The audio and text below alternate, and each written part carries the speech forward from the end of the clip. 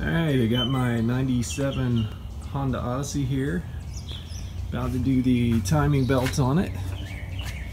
I've done many of these. I had a 96 Odyssey before this, and I have several Hondas in my stable and have for a while.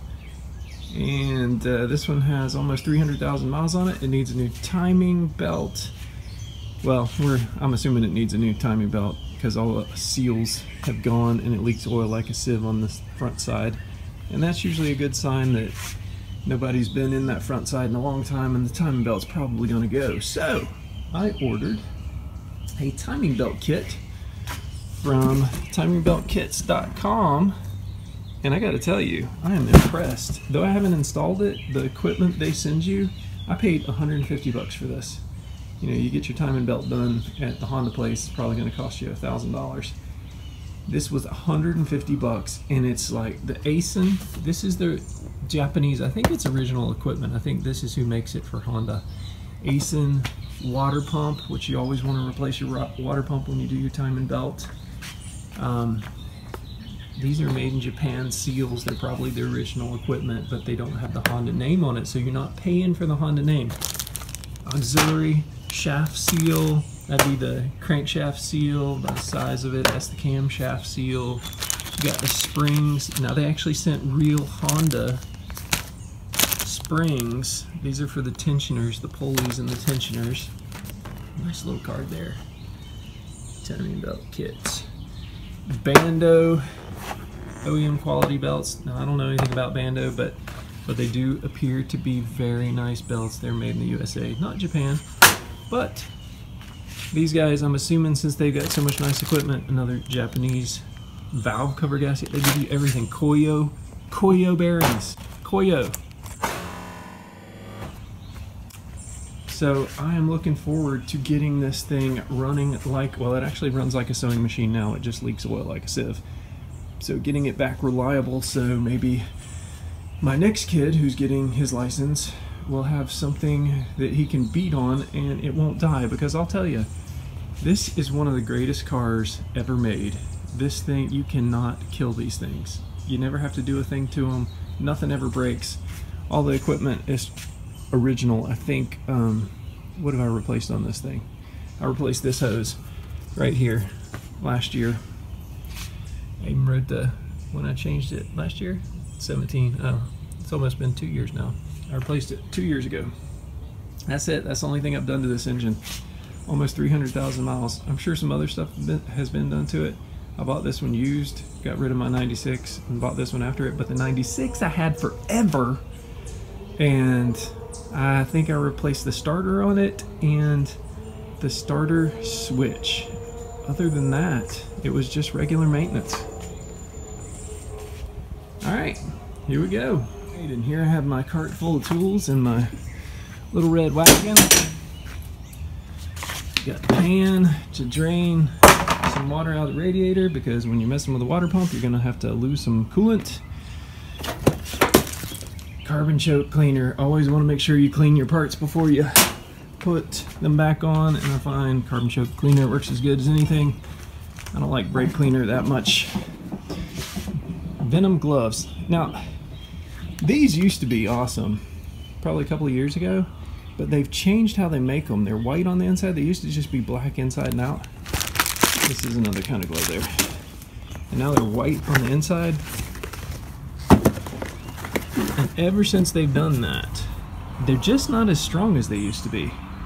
So, Venom Steel, or whoever you're owned by, if you wouldn't mind making your gloves live up to that wicked looking spider, it would be much better, because these things just tear out pretty frequently. For I've used these other cheap HDX Home Depot kind of nitrile gloves, and I think they're stronger now than the Venom. But these used to go like a whole fixing the car episode, and now, you know, I probably go through 3 pair while I'm working on it. Shop towels. You get dirty. Things get dirty. They need to wipe off. This is a new. It's supposed to just be ratcheting spanners. This was a gift to me last year, I think, so this will probably be the first time I've used them on something major. Breaker bar. That will be to get the crankshaft bolt off, which the crankshaft bolt is probably what stops most do-it-yourselfers in their tracks on these cars, because and on the Honda engines like this in general, because the amount of torque it takes to get them off is insane. So you must have a good breaker bar. This actually isn't that expensive. Got it AutoZone, I think. But not only that, you have to have a cheater about that long. I'm not kidding you. So this is on the ground here. So I can turn this around. So it's about 6 feet tall, almost 6 feet tall. I'm 6'3", so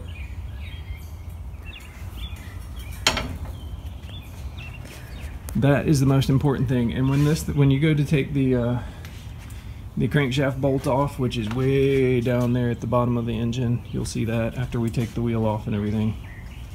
When that thing loosens up with the cheater, it goes kapow like a rocket. Oh, and you also need a bunch of extensions to get the breaker bar way out here. So you'll have an extension going all the way under, and you have to balance it on a jack stand while you're turning it.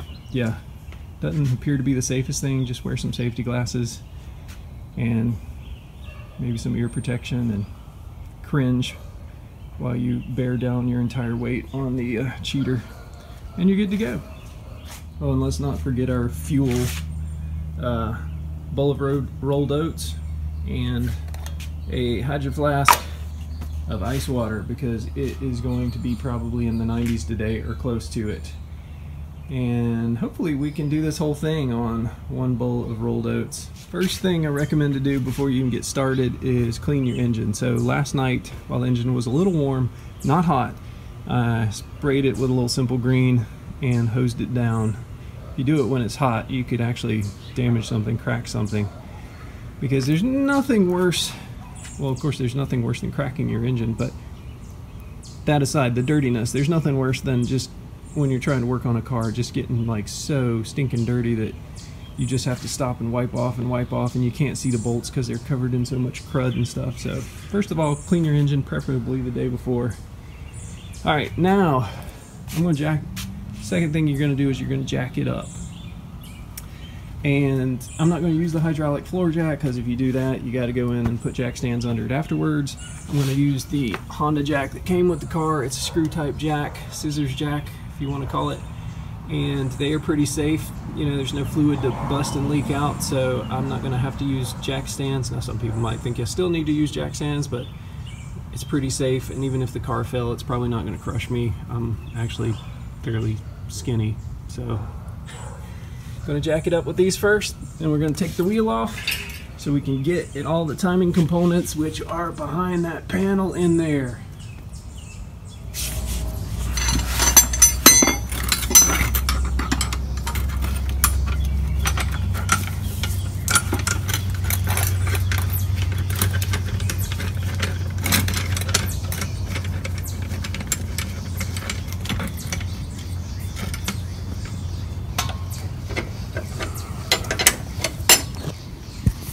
You can see where the jack fits, just between those two little grooves there.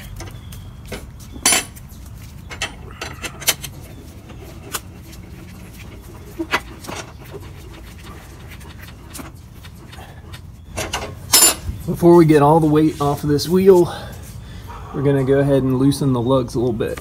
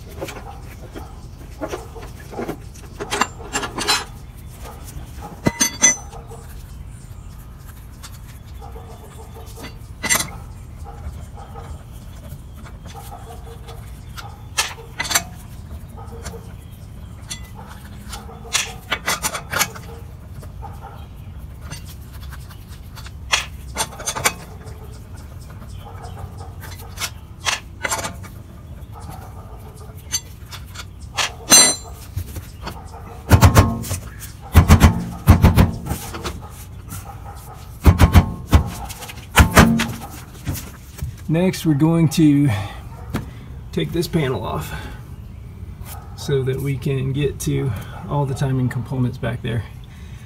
And we start by just taking off whatever screws you find that hold that panel on. Pretty easy, hey? Oh, and I also do want to add, before we get under there, that the parking brake is on and working correctly. You don't want to jack up a car like this with just it in park, because that means the only thing keeping this vehicle from rolling back is the drivetrain, which is only to the front wheels, and you got one of them missing and the car's all wonky, so the parking brake operates the back wheels. So pull it up all the way, and your vehicle should not move while you're working on it. Of course, you're doing this at your own risk, so don't forget that. So I also like to lay down some cardboard before I get working. It absorbs any oil. You can lay parts on it and not worry about it getting gritty and stuff on the floor. These are obviously Toys for Tots boxes. They were in our office a couple of years ago. I saved them when the Toys for Tots people came back, but they brought new boxes, and they bring new boxes every year, and we have trouble, you know, we're like, we can reuse these, but I don't know if they change some things each year on the packaging or whatever. But anyways, these were free to use, and it's a good way of recycling, so I can throw these away if they get all nasty, and yet I think that's a good thing. Alright, before you go any further on your project, don't be an idiot like me and forget to unhook the negative battery terminal. And when you unhook it, make sure you unscrew it the right way, because I was just doing it backward. These are 10mm bolts, and I forgot that this cowl goes all the way around. So what we're gonna do is, looks like somebody left that one off last time. What we're gonna do is we're just gonna take off that one over there, and maybe that middle one, and just let this side of the cowl droop down while we do all this stuff.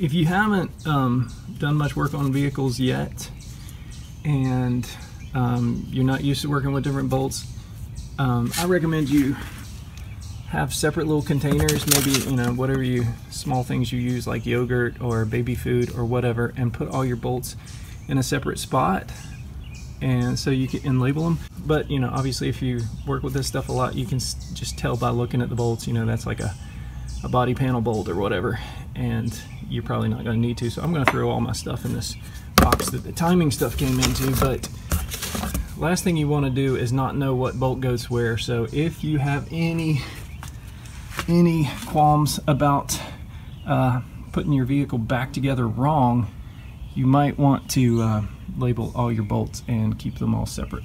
There's some panel bolts I missed. I think there's one on the inside in the engine compartment too. I think we're gonna have to go ahead and start removing some of this stuff before I can even get to that. So first things you got to do once you get on the hood side is take off your power steering pump. Doesn't have to go far, you know, obviously you can leave the hoses attached and all. We're just gonna remove the bolts and kind of finagle it out of the way. So I'm gonna see if I can just do this whole thing without the manual.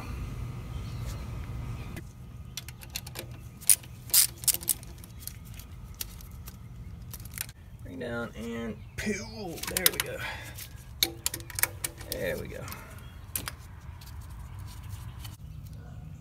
Yeah, there's one more bolt down there. I don't know if you can see that. Forgot about you. Where'd you go? Down there. Alright. Somebody has gone and chewed all the edges off that bolt. So it's going to be difficult to get it off. It's impossible to get it off with a ratchet right now. I'm going to have to try to find something to get in there. It's not much space for vice grips or anything. Alright, I found some needle nose vice grips that I think will work.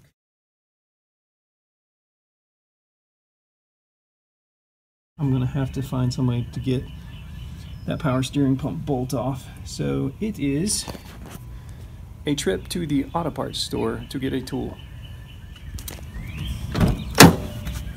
This is my college-age daughter's car. We've raised her right, haven't we? There's actually some sort of funk going on in this car, which I hope is understandable. I don't know if it has to do with the shoes or all the food. But that, I don't even see that lid and straw keep going in my flip-flop or sandal there. It's a little annoying and kind of gross, but we'll make it to the store and back. I tell you what, I miss driving this little Honda Accord. It used to be my car. Now I love the van, don't get me wrong, but this Honda Accord has the 2.3 liter with the VTEC, and it just runs so smooth and it just drives so smooth. You know, people are like BMW driving machine, and people are going to laugh me off this video saying an Accord, blah blah blah. But this Accord is very stiff and very, I don't know, I like to drive it. It's solid, it's stiff, it almost feels like a BMW. I've driven a few BMWs, and just knowing how reliable it is and that you never have to fix anything on it for the most part, and it's a little zippy and it's nice, I like it. Alright, so it was going to be 30 bucks to get this little tool set, because you got to buy like 5 pieces to remove that bolt. They're called nut extractors, bolt or nut extractors or something like that, and they have teeth that kind of grip it. But I want to see if one of these as seen on TV products works before I spend $30 on something I'm going to use to get off one bolt. I've been working on my cars for 25 years now, and I haven't had to do something like that yet. So instead of the auto parts store, we're going to try Walgreens. Walgreens was a no-go, so we're going to try the grocery store. The funk in this car is just so bad, it's almost intolerable. It smells like rotting vegetables or something. So, parenting tip, this is what I'm going to do. If you do not clean out this car, you are going to have to start paying for your own car insurance. And she'll know I'm serious. Alright, no luck at the grocery store either. I used to see these things everywhere. I don't know if they're called like Gorilla Grip sockets or something, but they have all these little pins in them, and they supposedly can fit any size socket, relatively speaking. Any size nut or bolt. And they used to be everywhere, said as seen on TV. Maybe they didn't work and they stopped selling them, but I could have sworn I saw them at the grocery store and at Walmart. I'm not at Walmart, I'm at the grocery store. No luck. No luck at Walgreens. No luck at the auto parts store. We'll try somewhere else. Alright, it was just too far to drive to get to the Walmart or some other place like that, so we went to Advanced Auto this time, and they had actually a better set of what the other guy was trying to sell me. Guy at AutoZone was trying to sell me something that had been used and put back in the box, and actually one of the extractors was all chewed up inside. It probably was the one I needed. So this is what we got from Advanced. Irwin bolt grip. This is not what I was looking for. I was looking for something that I think is called like the Gorilla Grip socket or something like that. I could be totally wrong. If you know what it is, put it in the comments. It's like a socket about that long. It has a bunch of pins inside and can supposedly remove any size socket. But we're gonna try this. It was 30 bucks. My wife's not gonna like that. But hopefully it's a tool I'll be able to use in the future. All right, we're gonna start with the, it's pretty chewed up. I'm gonna start with this one here that says a 7/16 and 11mm. That's a 3/8 drive. See if that works. If that doesn't fit on it, we'll move on up to the 1/2 inch and 13. 3/8 here. Need a little extension. I like this Cobalt tool set. This is the first full set I've had. Of course, there's not everything you need in here. I used to work out of this toolbox over here, and obviously now I work out of 2 toolboxes, so I don't know if this actually helped any. But one thing I did notice is this right here is a half, and this is a 7/16, but Lowe's or Cobalt put 2 7/16 in here. So I'm short a half. I do mostly metric stuff because I only work on Japanese cars for the most part. So I don't really need a half often, but I actually needed a half the other day to work on the lawnmower, and I wanted the deep well socket, and I didn't have one. So I'm gonna have to contact Lowe's and say, hey, can you give me a half? Because somebody screwed up in the factory.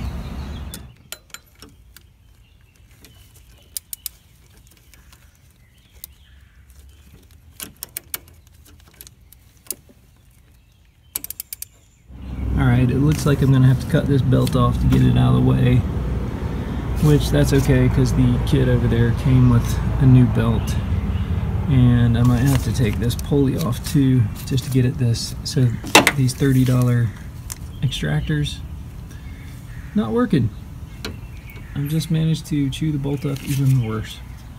Here's a tip: the power steering pump pulley bolt is threaded in reverse, so lefty tighty, righty loosey.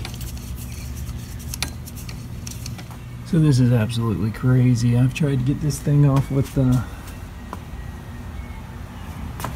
big vice grips and little vice grips, and now I'm going to try to get it off with the Dremel and a metal cutting blade without actually chewing into the threads on that bolt.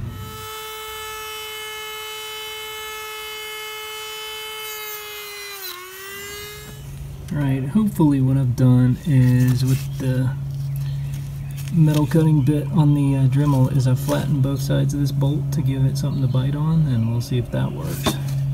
So the nut still won't come off no matter what we do. I've cut into it with the little grinding wheel to make some flat spots to get more bite on it, but that didn't work. It's like the nut's made out of aluminum. I know it's not, but it just strips and it just like melts under every wrench and stuff I put on it. So I've come to the Honda place, and I figured I'd just go ahead and cut the bolt off and get a new, it's not a bolt, it's a stud that goes through the power steering bracket to adjust it. And if I cut the nut off, I'm going to end up damaging the stud anyway, so I thought I might as well go ahead and buy the stud, because this is a holiday weekend and they're not going to be open. They don't have the stud on hand and they have to order it, but they can't order it until the holiday is over. I don't understand that. He couldn't order it while I was in there. He said you have to come back after the holiday and order it and then wait on it. So I don't know what I'm going to do. I'm going to go back to the house and see if I can figure something else out. So if you can get some place for your punch to bite, you can hammer it around.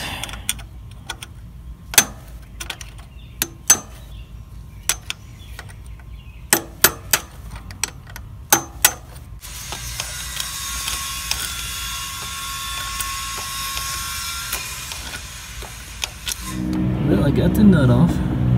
So now we go see if we can find another one to replace the nasty ground up nut. So here's the original ground up nut. And it has this washer on it that like turns. That's gonna be probably a little bit of a problem, but this is not anybody in my family's name. This was left over to school. My wife is a teacher, kindergarten aide. So first we gotta find something that'll work. So we gotta find out what size this is. Say bit. Let's go right here.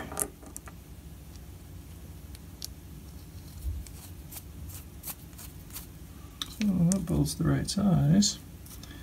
So we'll find a nut that works with this bolt, and we will have, I think we found one right here.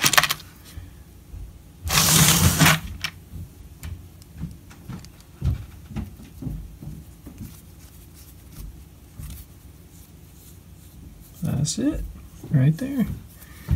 So, I wonder if we can get this washer off of that.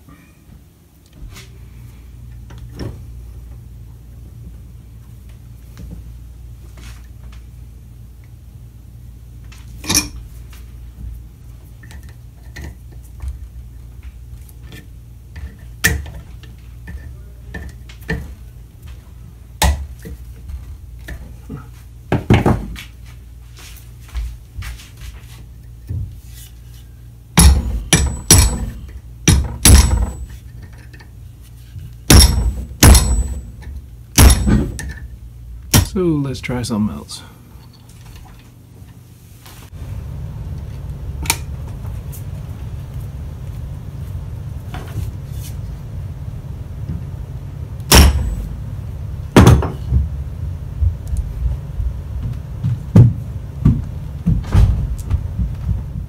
So that worked. Got the adjust this. Got that focus.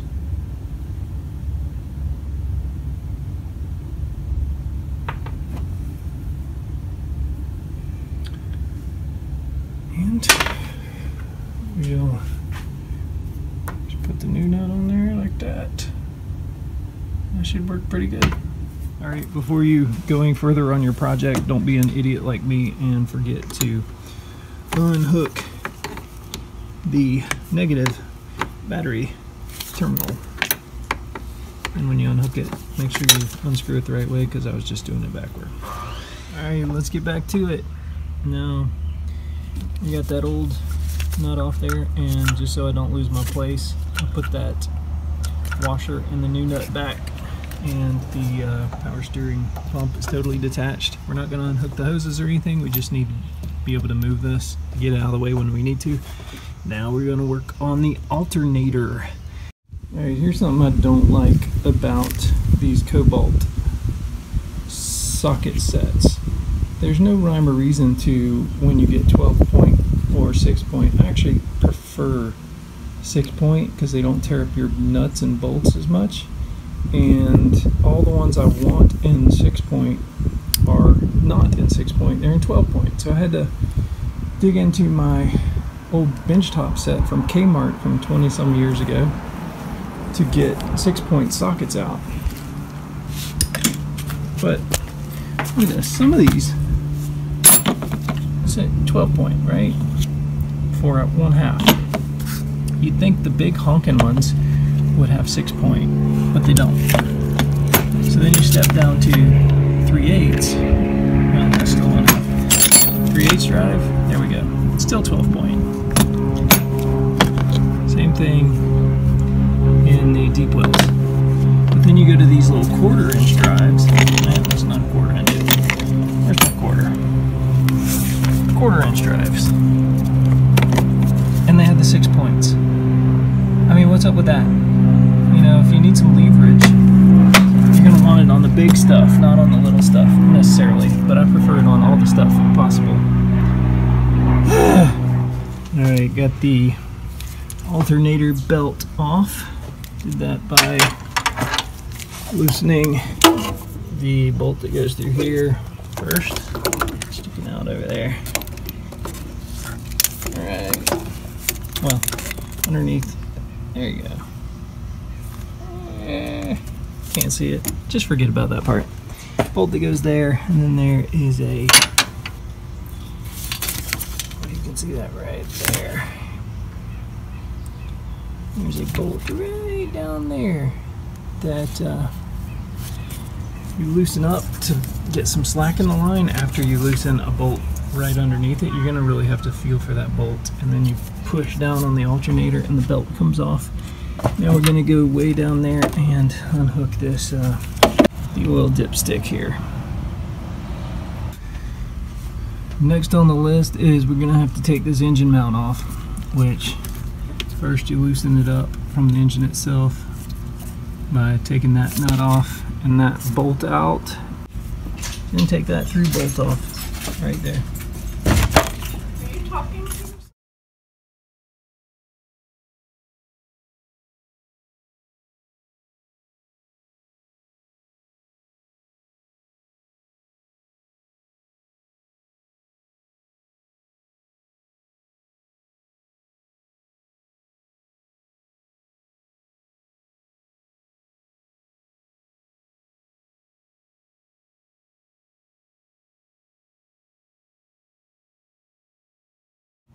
And these come off with a 17mm deep well and an extension.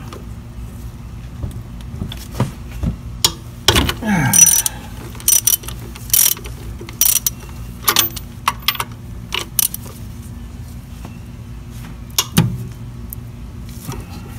gonna have to do this off camera so I can use two hands.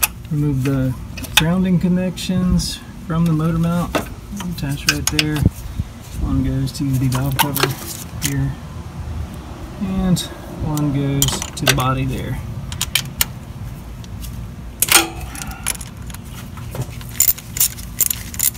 And you get that through bolt out there.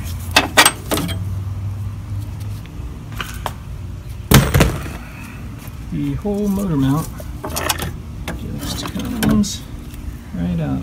So you got the grounding wires on that. And now you have all this space to work with to get the rest of the stuff off.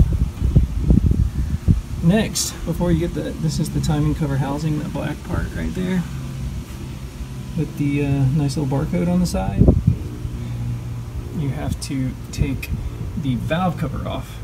I like to wait until the very last minute to do the valve cover because you don't want a whole bunch of debris and garbage going into your open cylinder head with all the oil galleries and stuff in there. So we're going to do that next.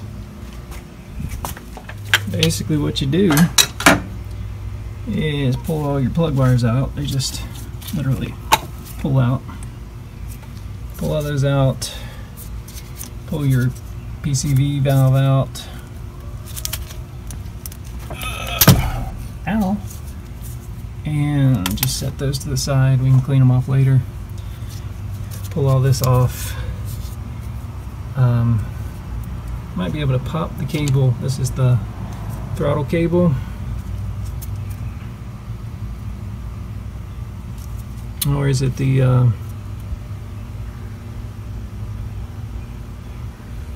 cruise control cable? Might be the cruise control cable. Whatever it is, it goes to the throttle. There's the throttle back there. One's cruise control, I think, and the other goes straight to the accelerator. So you can just pop those out. And if they don't pop out, which they do, hey, come on there. There we go. And just literally lift those out of the way. There's usually something that'll hang up there, and they're out of your way. And we'll get this off. We'll detach this little hose right here, and then there's 1, 2, 3, 4 nuts to take off, and the valve cover comes up. I want to mention, before you pull all your plug wires out, you might want to label like 1, 2, 3, 4 or 1, 2, 3, 4. I don't remember the order. Usually I think it goes away from the distributor, so 1, 2, 3, 4. And what's good for this is like a paint pen, a white paint pen or silver paint pen, and just write it literally on the boot itself up there. But if you don't have that, which I don't, your wife's fingernail polish will work as well.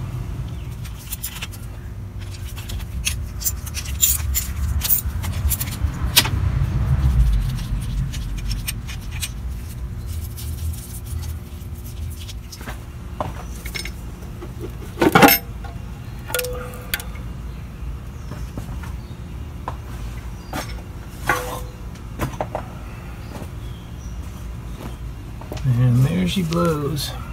And these are the seals that have gone bad. These are little rubber seals. I don't think they came with the kit.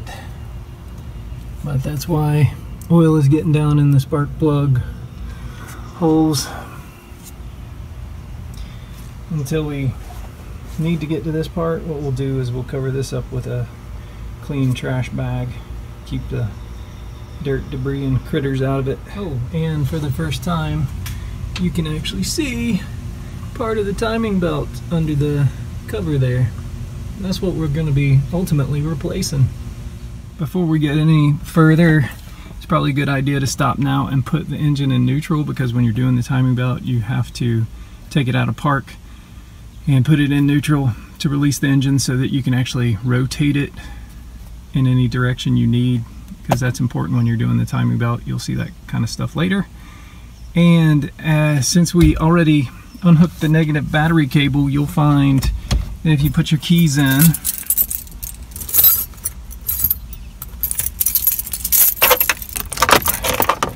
and turn them and push on the brake or whatever, you can't get it out of park. So the designers have made a workaround for that, just for this very reason. And there's a little slot right there that you press your key down in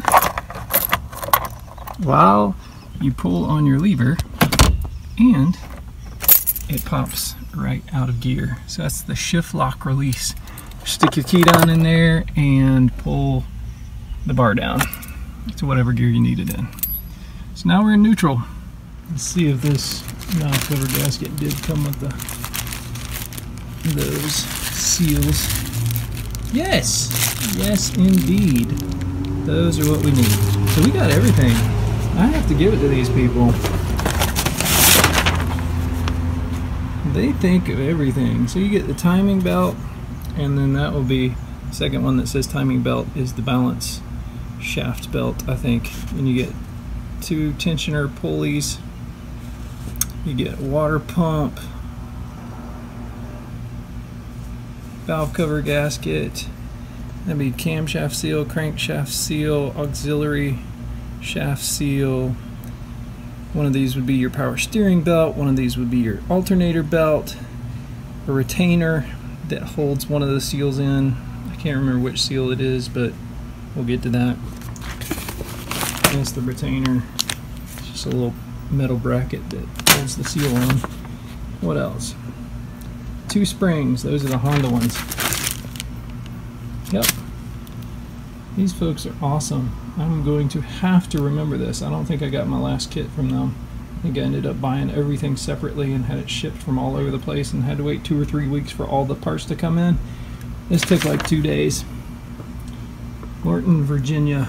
Alright, here's where we get to the fun stuff. We're going to go ahead and take this crankshaft pulley bolt off, and well, you'll see. To do it, you're going to need this tool right here, crank pulley holder for Honda.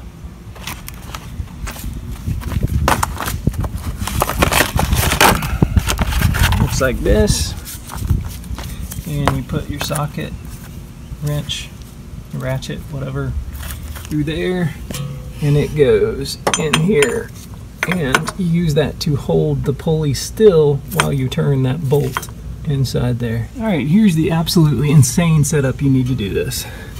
There's the tool in the middle that I just showed you, hooked to a breaker bar, which is going to be wedged against the floor of the carport as we turn this. This is a 19mm 6-point socket with a, I can't remember how long this extension is, like at least maybe 20 inches. Comes all the way out from under to a ratchet that's under there with a cheater about 6 feet long. And hopefully nothing will pop loose while we're trying to break this open.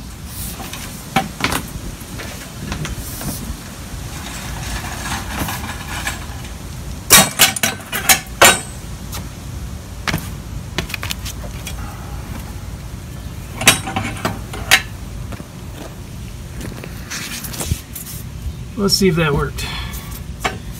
Well, I blew my holder off of here and this off. But, oh, look at that. That's how you do it.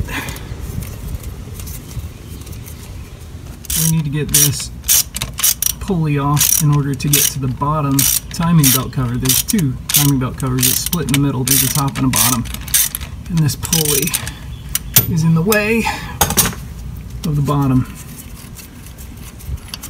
That big old bolt out of there. Ooh. Sometimes this will slide right out. Sometimes you have to wiggle it. Give it a couple of whacks with a hammer. I feel it wiggling. We'll see. Might have to use two hands for this. A little PB blaster in there to help the process. There we go. I can feel it coming. And there she is. Ugly. Now we can work on that plastic cover. All you basically do, you can see nastiness. This is why we clean our engines. Of course, I couldn't get under here. The cowl was blocking it. But you basically just find all the bolts on the plastic cover and just take them all off. I'm not going to video that. Run into another little problem. This, yeah, that little bolt down there. So I have turned and turned, and it just turns and pops in there. So I'm going to have to pry this out. It's not that necessary of a bolt. It's just holding on this plastic cover. Some people run without these covers on at all. I don't advise it because if something gets up in there, it can break your timing belt, but it's possible. I got the top cover off. A couple more bolts, I think, to get the bottom off. We'll be done. Okay, got both covers off now. And it is nasty in there. Look at all that oil. This is the balancer shaft pulley. So that's the balancer shaft right there, if you imagine a shaft running through there. And it goes back behind this engine. I don't know if I can get this in here. So, okay. There is right there a bolt. If I take that bolt out, there's a slot there, a hole, that you can stick something in, like an Allen wrench or a screwdriver, and turn everything. Turn the crankshaft, which will turn the balance shaft until the screwdriver or Allen wrench or whatever slides into the shaft. There's a hole in the middle of the shaft somewhere, or in the side of the shaft or something. And once that's in there, everything's lined up in a certain way that it needs to be, otherwise the engine won't be balanced. There we go. Nope. So now, we're going to stick something like an Allen wrench. We can in there. Push it down, straight in there. And when we turn all this stuff around, that should slide in and lock in place, sort of. Put our crankshaft pulley tool on our ratchet. We'll stick it in here. We're going to use it to turn our crankshaft while we try to push that Allen wrench in that slot, and it should slip in eventually. I might not be able to get this on video though. Alright, so it slipped in all the way, and now we are no longer able to turn our pulley whatsoever. So that means it's all lined up correctly, and this shaft, this balance shaft, is locked in place. Get down there and loosen that bolt right there to take the balance belt off. There we go. And I would turn it the wrong way.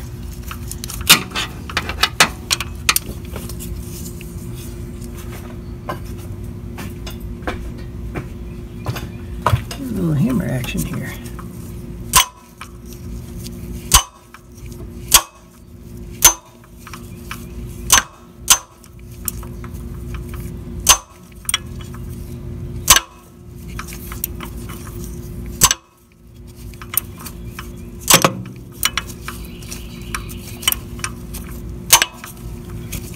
And that worked. Don't try that at home. It's not good for your tools. Now with that loose, you should be able to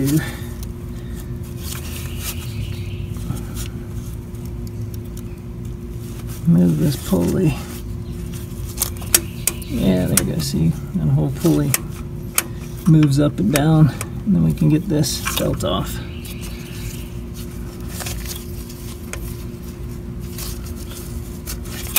Might be easier if I take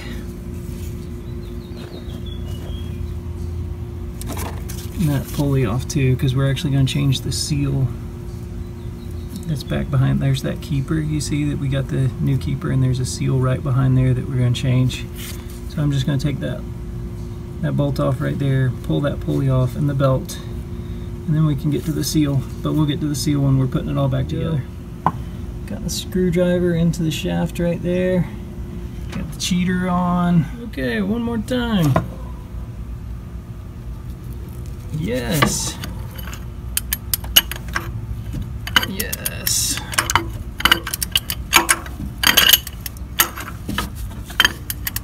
I guess I can take this cheater off. That's probably going to fall down there. Just finish ratcheting that off.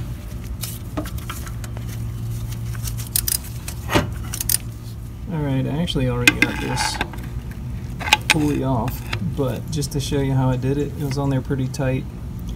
They're all on there pretty snug because they fit so well. So what I basically did was put this pry bar in between here, and I literally just kept lightly whacking it, and about after 2 minutes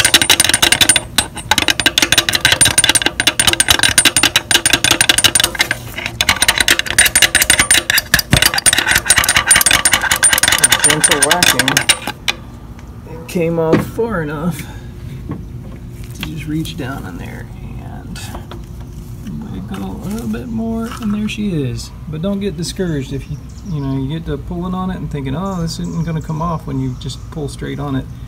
Just stick something behind it and tap for a little while. I guarantee you within 5 minutes you'll have it off. Now we can get down in there and get that pulley off, which will enable us to get to the timing belt down there at the bottom, and of course mark it before we take it off. Alright, so let's go ahead and see if we can pull this pulley off. Oh, I think this one's going to come off easy. I'm going to put this light over here. Oh yeah, and it's got a key to it too, so we gotta make sure we don't lose that. Oh, and there it goes. Key.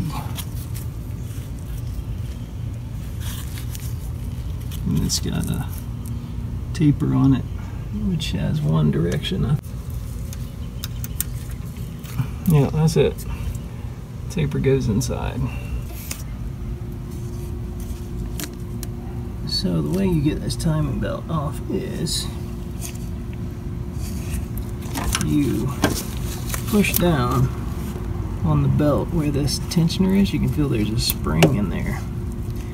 I probably should wait until daylight to film this, but you push down right there, and then you tighten that bolt right there, and that holds it loose. And then you take the belt off, and then when you put the new one on, you loosen that bolt again, and it puts tension back on the belt. So I'm going to try to reach down here and push on this belt, and then tighten that bolt while I'm pushing on it. And then we ought to be able to slip the timing belt off, and then the other pulleys we need to get off.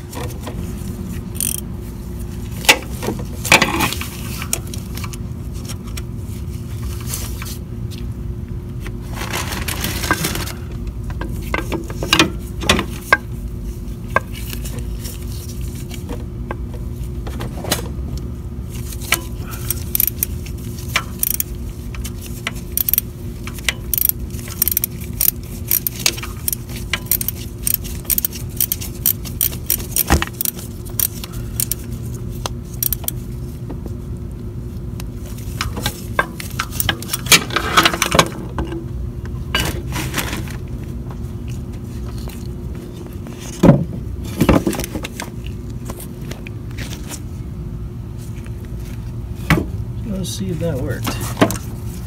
Oh yeah, look how loose that is.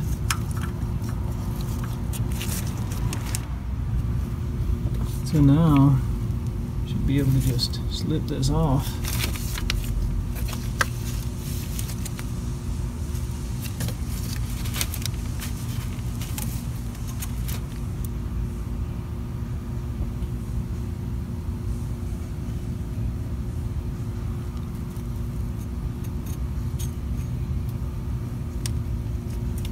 Give it a little wiggle.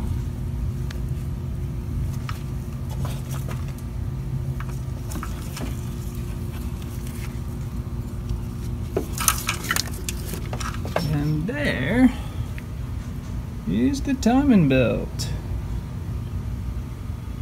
Alright, let's call it a night. I definitely got through a little more than that one bowl of oatmeal and that glass of water, since this was fraught with problems. But hey, now you're going to know when you come across some problems like strip bolts and stuck things, this is how you get through. We're going to go ahead and drain the coolant tonight too, just because it likes to drip for a long time. Make sure most of the water's out of the water pump. So, I don't know if you can see this, but there's a square hole in the cowl, and just above that you'll find a little wing nut in the back of the radiator, and you can sometimes unscrew it by hand. I had to use pliers to get it started. And you just turn it counterclockwise, you know, a couple of turns, and it starts pouring out. Then you want to come up top and loosen your radiator cap, and it'll start flowing better. Then just leave it for a while, and unless it's pet safe stuff, you probably want to come back and make sure you dispose of it before any animals come out and decide to drink it, because it's apparently very sweet.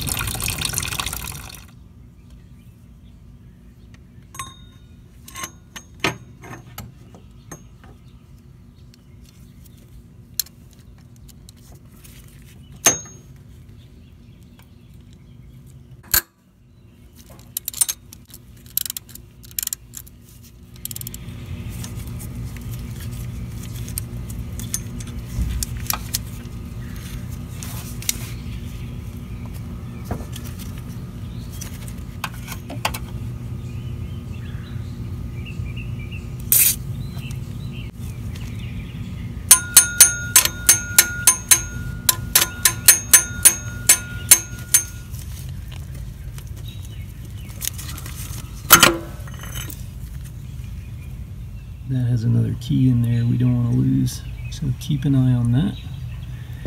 And there's that nasty looking seal we're going to need to replace. It's all swollen up. They put this little cover on here for the specific purpose of when the seal does go bad, any oil that leaks out, most of it goes behind here instead of into the timing area, which would likely cause the belt to slip or jump or wear prematurely by being eaten away by the oil. So we're going to take this off too and clean it up before we put it back on.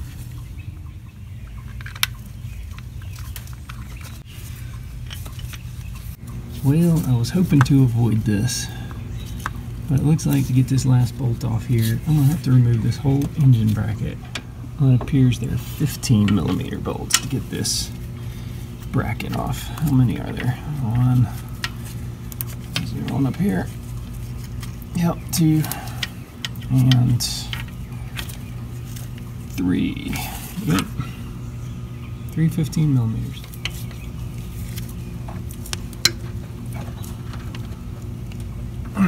Cheater time. Cheater time.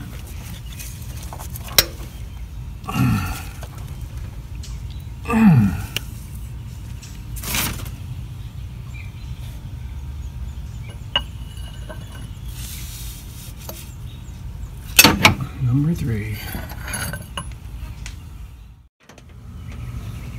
Alright, get the bracket out of there. Lots more room to work now, and film. Finish getting this cover off. There it is. Yeah. Now this corner right here is all broken and chewed up from an overzealous mechanic over tightening something there, and there's actually supposed to be an insert there, a metal insert, which popped out when we were trying to get this thing off. So what I'm going to do is put some JB weld in there and put the insert back in and see if we can't get this working correctly again. First I gotta clean all that grease off before I do that.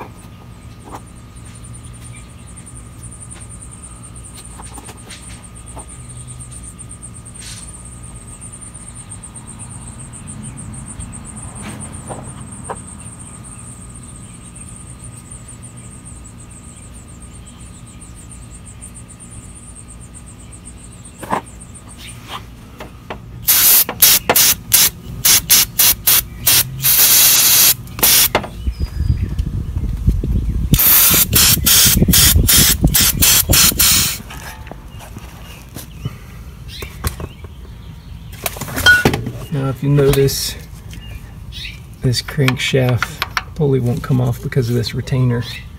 So we will take that off. It's just two 10mm bolts. There we go. Get that out of the way. Set that to the side. And this should come off. Like so. But before we start taking any seals off, we want to take the water pump off and go ahead and replace it, because we don't want any coolant running into any of these open areas.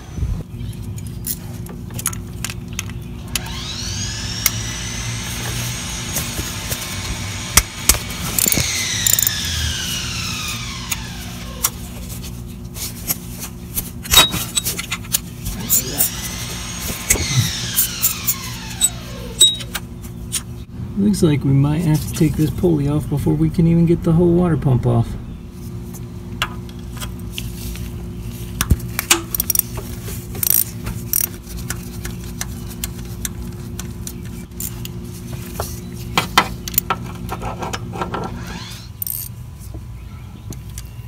Ratcheting spanner instead. Let's see. Oh, yeah, that's better.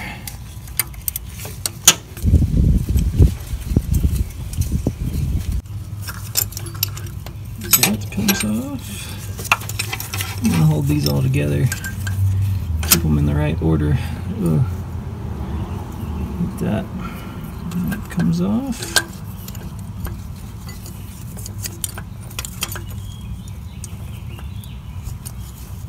And that spring there, so we know which spring goes in there. Now we'll take the pry bar again, see if this works. So just behind here, give it a little, oh, so gentle. And there goes a bunch of coolant that's always left over. So now that'll literally just fall off here. Oh my. That's why we didn't take the seals off first.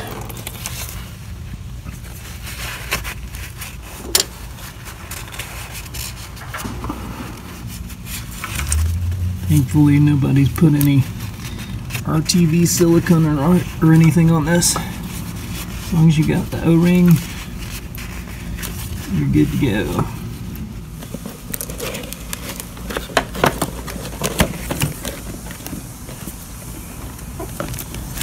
Pump, nice and sealed up in plastic.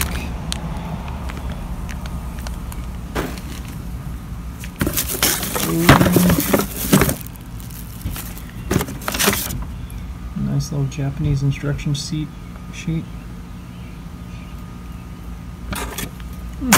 Pretty straightforward. All you do is put the O-ring on and bolt the thing back on. So it has these little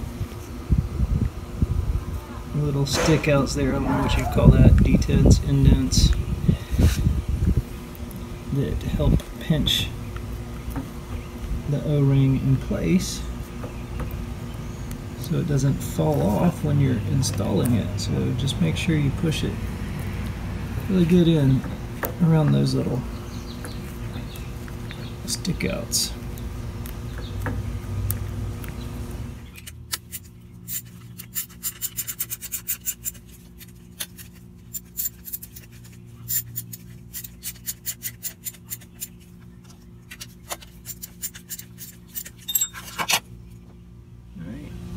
And there's the new water pump all installed. Now it's time to start working on these seals. We'll start with the camshaft seal up here.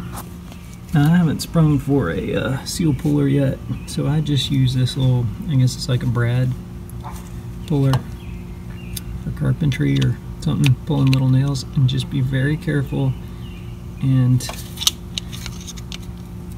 just pry a little at a time. Try not to, well, don't scratch the shaft, and don't scratch seats because it will leak. The new one will leak if there's grooves cut in there. Sometimes a tiny screwdriver actually works even better, and it doesn't help that this handle doesn't stay on. I might actually need to invest in a seal puller. There it goes. Now we'll clean that out. Oh wait, it looks like there's retainer stuck in there or something. Yeah, that seal came apart. Look at that. Get that little bit of retainer off of there.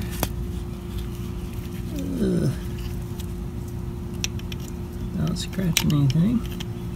That thing just disintegrated. There it goes. I'll put the new sealant, clean that up first. A little bit of brake cleaner or throttle body cleaner on a rag. Run it through that groove.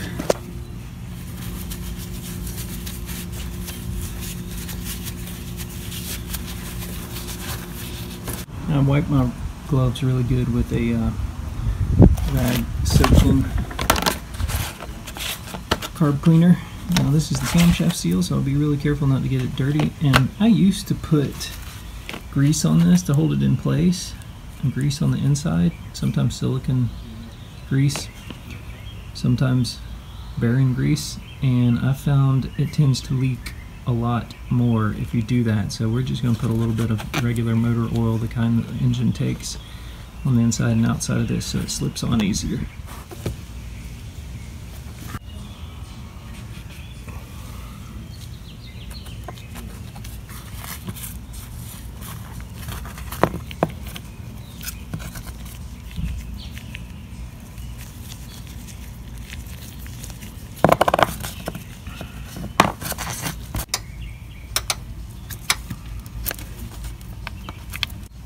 appears that a 32 millimeter is just the right size. So sometimes this helps you just push it in evenly, and sometimes you need to use a little bit of hammering.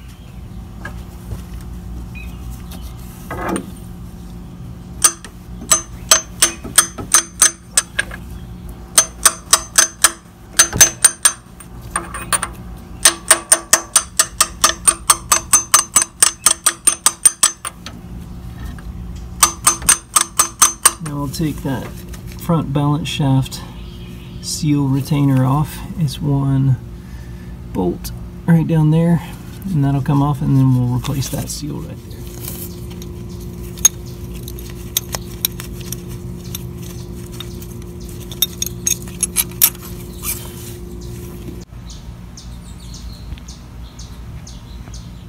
Got that out. Now we'll clean that up the same way.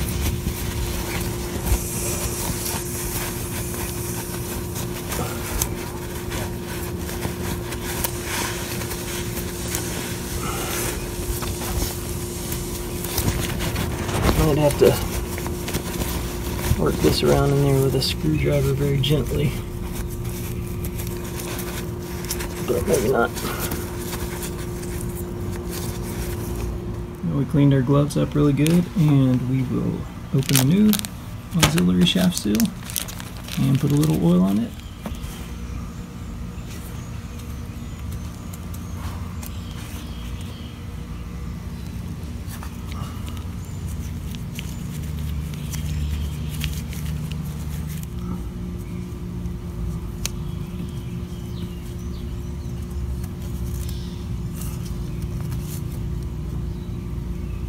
For these hard to reach places, I like to just go in there with an Allen wrench and put the short arm, if you can see that, put the short arm on it, and then just hammer the back of the Allen wrench anywhere I can to seat the seal. The kit came with a new retainer, so we'll put that down there.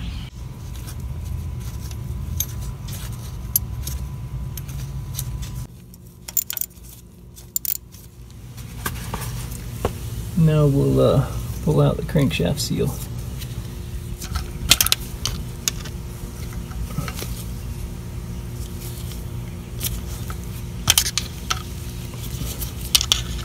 Alright, this seal is being a little bit stubborn, so we're going to try an unorthodox and somewhat risky approach.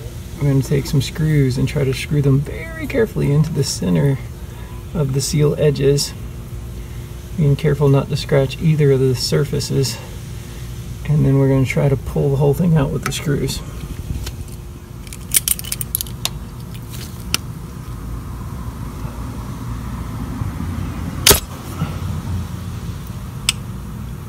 Yeah, let's try that again. Well, it worked, but I don't know if you can see that in there. It did nick it up a little bit.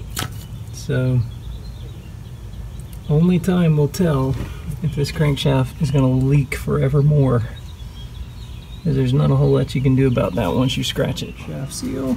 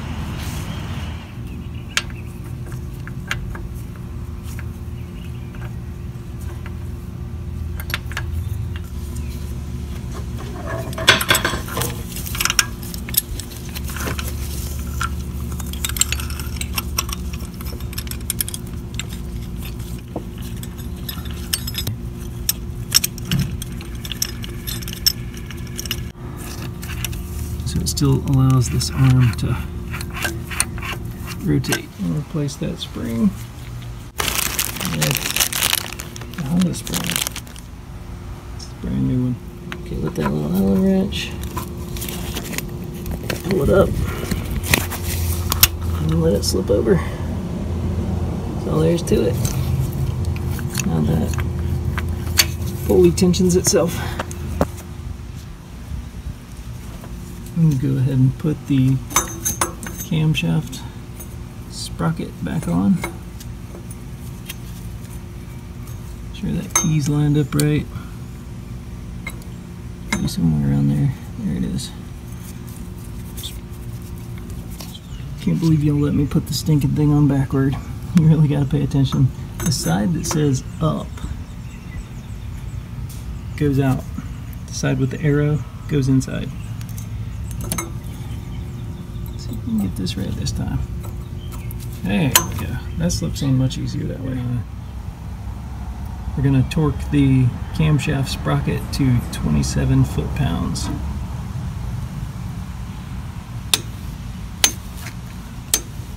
There we go. Done with the camshaft sprocket. I'm going to go ahead and put the other spring on, the other tensioner pulley. This one, both ends are identical, so it doesn't really matter which way you put it. But it goes from there to that arm right there.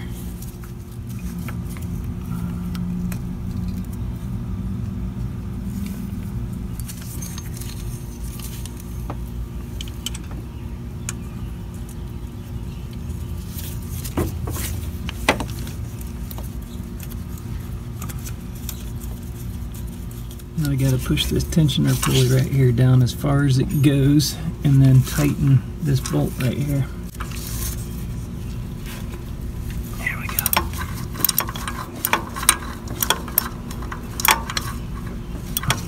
This should hold that in place so we can get the timing belt back on. Just gonna make sure that the up is straight up, and then the belt goes around the water pump on that side, and then as it goes around the water pump you bring it back up over the tensioner pulley, then it goes down to the crankshaft pulley, which we don't have it actually on there yet. It'll go down around there when we get it lined up right. If you can see, there's a little notch right back here, and you're actually going to want to align this key basically, or you can see there's a little teeny pointer arrow. Unless you got a lot of light, you miss that. And that little arrow lines up with that little notch on the top there.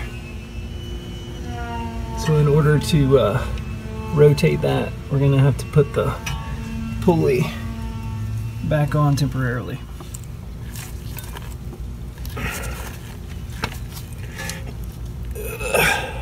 Let's see how we did.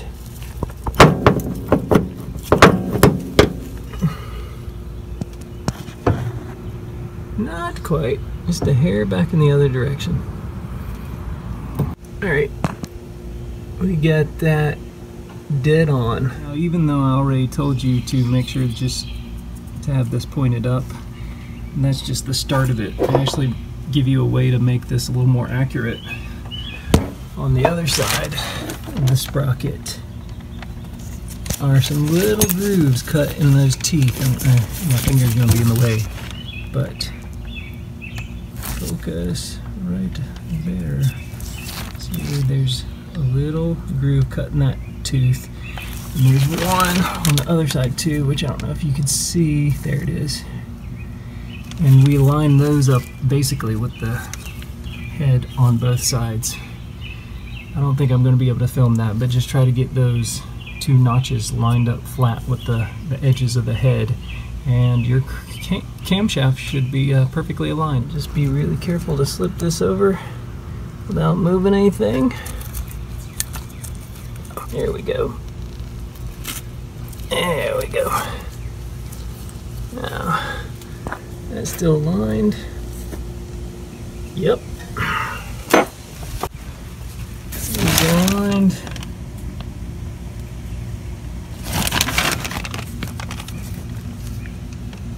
Yep. Now we're just going to loosen this bolt right here, which will release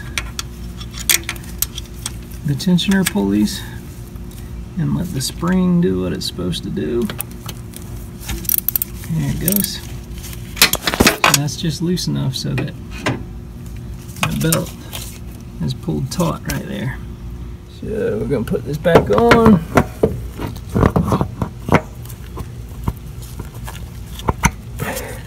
Rotate it counterclockwise, 3 teeth. We'll use our tool. There we go. And counterclockwise, 3 teeth. That's definitely 3 teeth. Or more.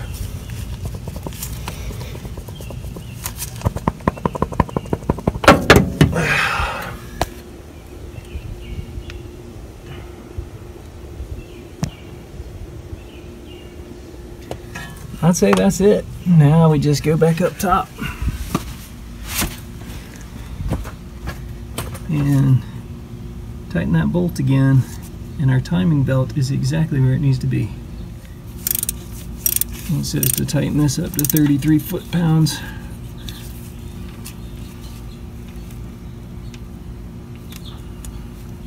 That's probably 33-ish. Alright, after you've done that and tighten that bolt, go back and realign your timing marks. And now we're going to work on the balancer belt.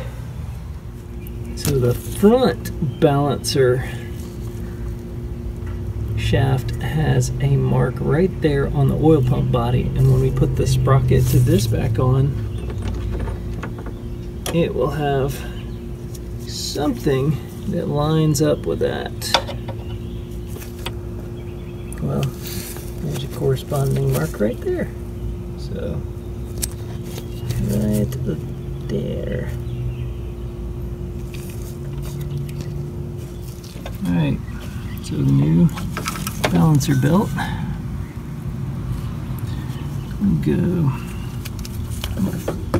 We'll drop it down there under the car, so we have to go grab it out of this nastiness.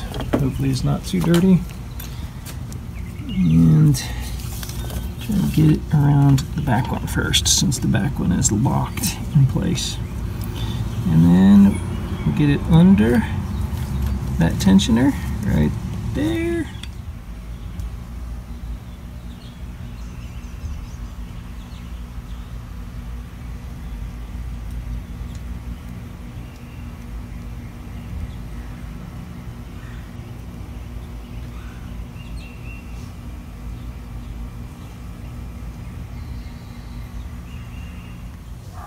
But there's just a nest that's several weeks old in this.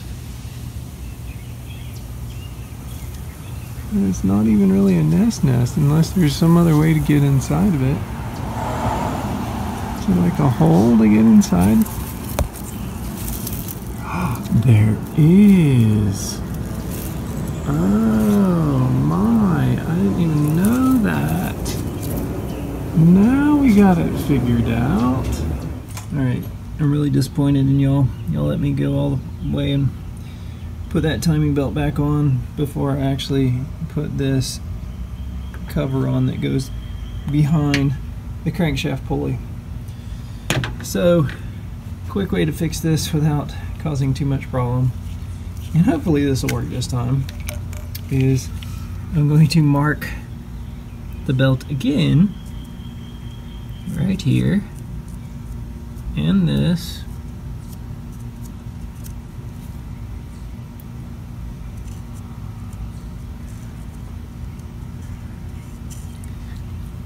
and then I'm going to loosen that bolt again, loosen the timing belt, remove that sprocket, and try to keep this belt on the sprocket, put the shroud behind it, and slip the belt and sprocket back on.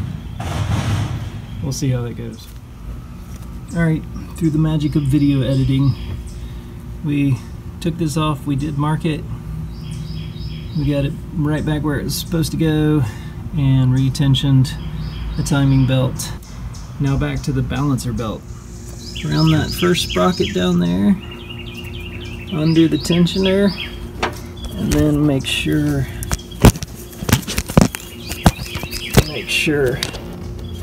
that is lined up correctly, and put it around that.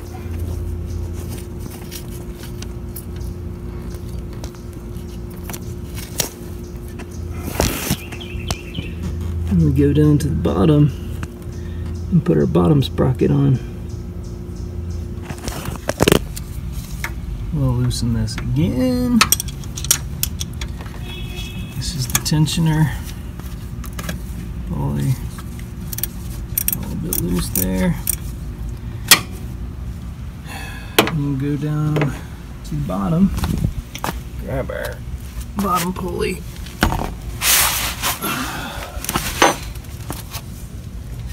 And it's probably going to take two hands. I'm going to try to line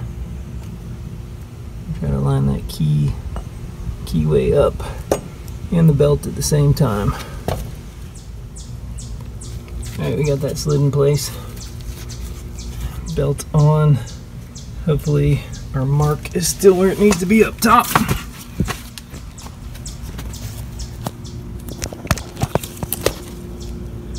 Yes, marks still aligned.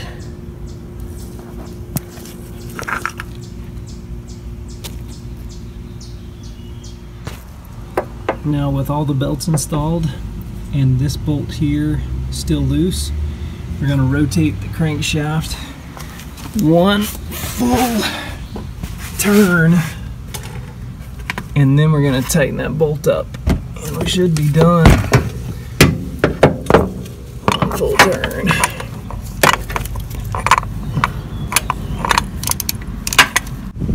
Reinstall the engine mounting bracket the way you got it off. Now put the lower timing cover on, and let me just tell you, this is a pain to get up here. And once you get it up here, you should be very proud of yourself. Time for the top cover. I gotta tell you, I'm hating Honda right now. They make awesome cars, but they make this process very difficult. Put a new O-ring on the dipstick tube.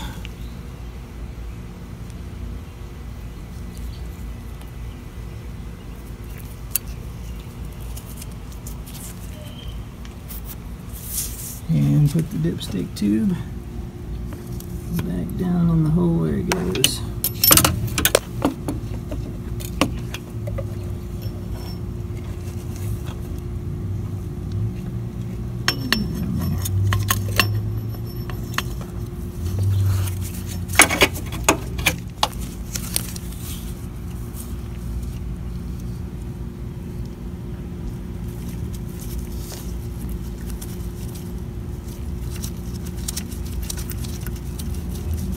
We're gonna clean up where the valve cover goes.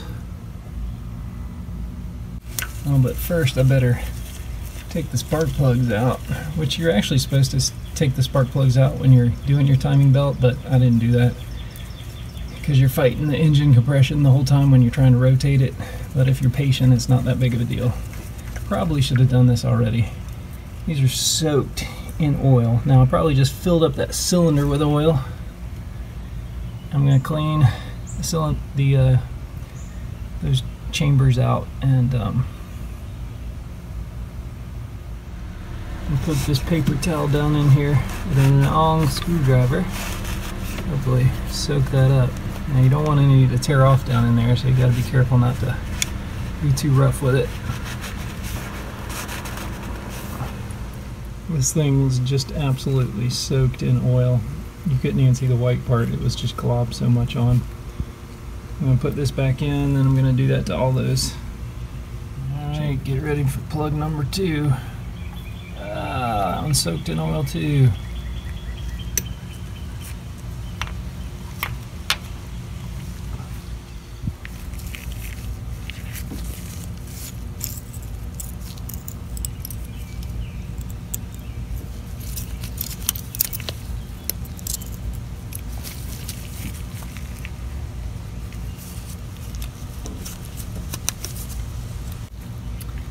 This aluminum's very soft, so you have to be careful with these razor blades. Probably use a new one. I was using this to clean the head on a lawnmower, and I don't remember which side I used, but if you scrape like this for a while, then the top side gets burrs, so if you flip it over, it'll scratch it. So I'm probably doing it backward. Sometimes it works even better to just take a paper towel and a flathead screwdriver and work in all the problem areas.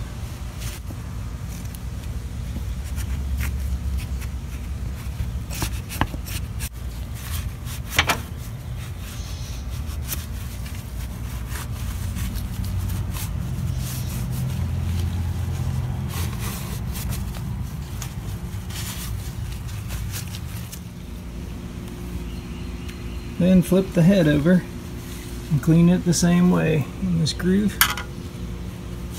Run your paper towel along there with some throttle body cleaner, or take a flathead screwdriver and stick it in that groove and clean it out good all the way around. And don't forget the spark plug chamber seals either. Open your gasket kit.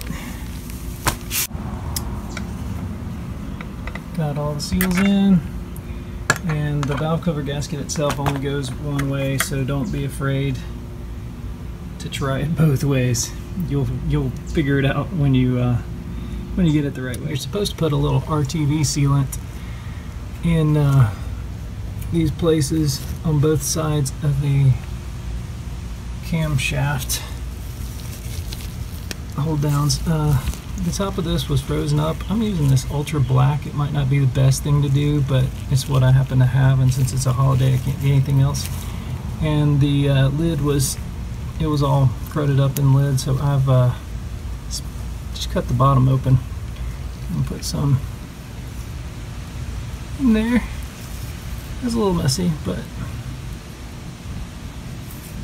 not too much. And just carefully set the valve cover gasket back on.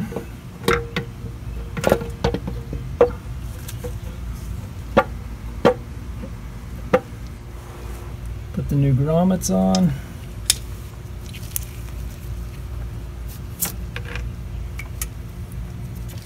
Stay out of the way.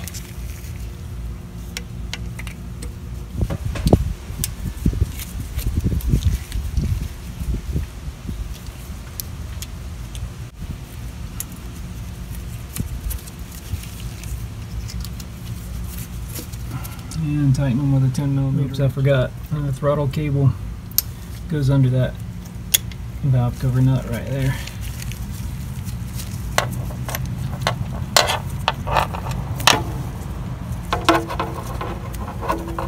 Obviously some sort of vapors come out of here and go back into the throttle body.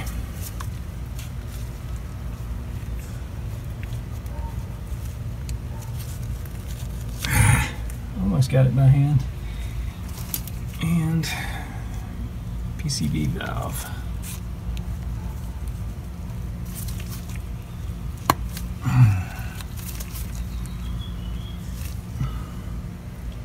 Plug wires clipped on the spark plug head. Yep, fill out and snap. Give it a little wiggle. Yep. Yep. Wiggle. Let's get this motor mount back on there. Good boy.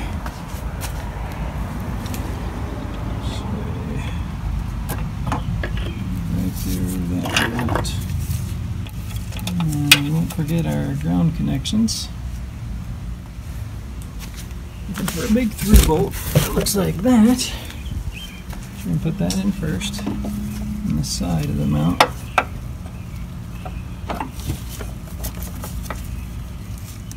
And got a big nut. It goes on the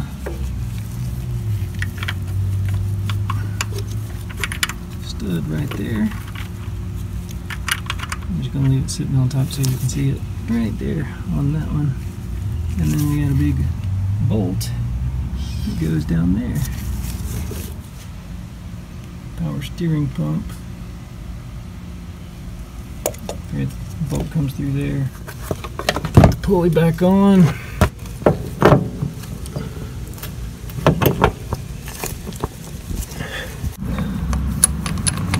And we'll screw that in, and then we'll torque it. And this takes something crazy like 176 pounds of torque or something, which is higher than my torque wrench goes up to. So I'm just going to put the breaker bar on and snug it up. It should be fine. You see it right there.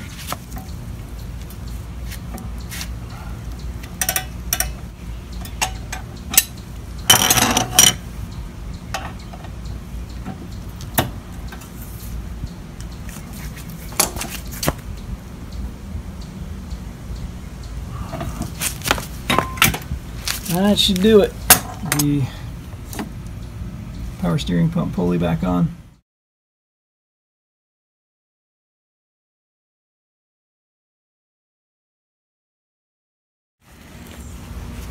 Putting the power steering belt and alternator belt and the cowl back up and that kind of stuff is pretty easy, but there's probably a ton of YouTubes out there of people changing power steering and alternator belts. So I'm going to stop with an instructional there, and then we'll jump right to us starting it, the moment of truth. I'm about to crank it up right now, and I'm assuming that it's going to spit and sputter because all the spark plug chambers had oil or water in them, and so when I pulled the spark plugs out, I'm assuming that drained into each cylinder. So I don't think this is going to be pretty when it starts. I hope it doesn't hydrolock itself. Might want to look that up. Hydrolock is terrible, especially if it happens at speed. So I'm just going to give it a little crank, see if it sputters. I assume it'll probably start on 2 cylinders maybe, and then another cylinder or 2 will kick in, and then we'll see lots of smoke maybe.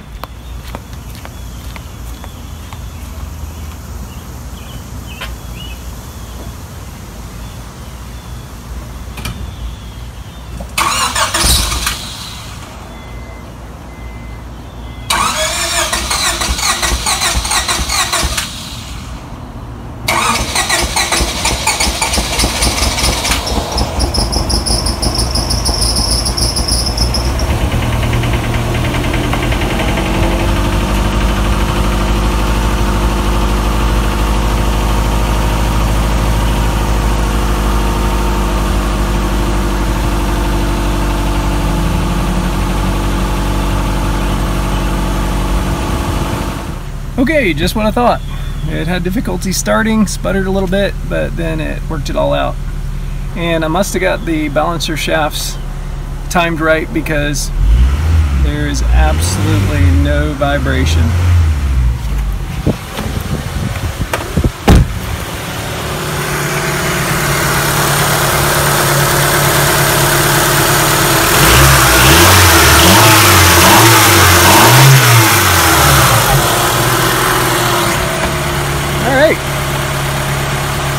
So that's how you do it.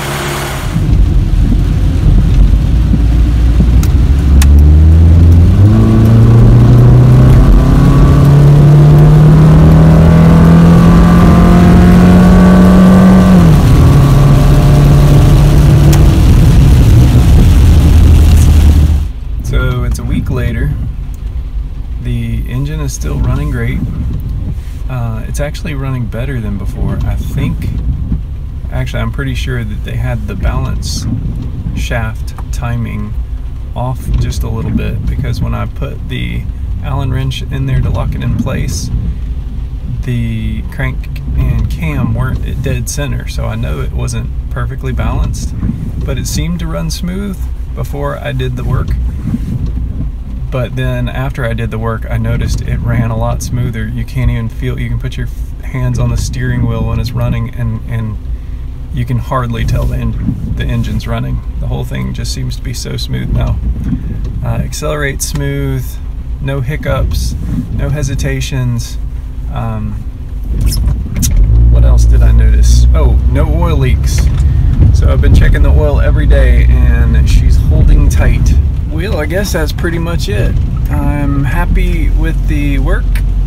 It was tough, as it always is. I think this is my 4th time doing the timing belt on one of these Honda F engines. And I always get a little excited right before I do it and think, this is awesome, I'm gonna get this car running great again and ready to go for another 100,000 miles. And then when I'm in the middle of it, I think, what in the world have I gotten myself into? You want to tackle your timing belt yourself?